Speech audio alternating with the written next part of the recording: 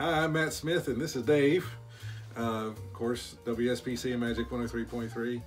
And I just wanted to, was my idea to start this, and Dave agreed with me because the more, I've known Dave for what, 20 years? It's been a while now. It's been a while, but every week it seems like I find out something new about Dave, things I didn't know about Dave, and the man has so many layers, it just astonishes me.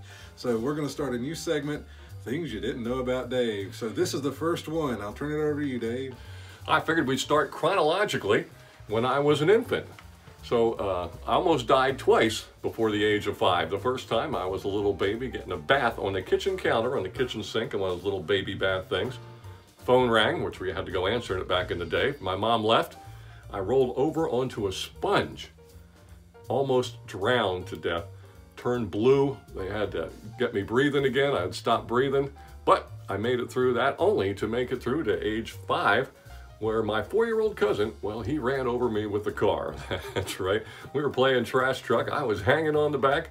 He jumped in the driver's seat, managed to get off the emergency brake and put it in neutral before the car rolled back, and I fell off. My friend jumped off one side. I fell off the back, and the car ran over my arm. Gave me a nice scar I have for the rest of my life. So that was 2 incidents where Dave almost died before the age of 5. We'll be back with more great stuff you don't know about Dave in another video segment.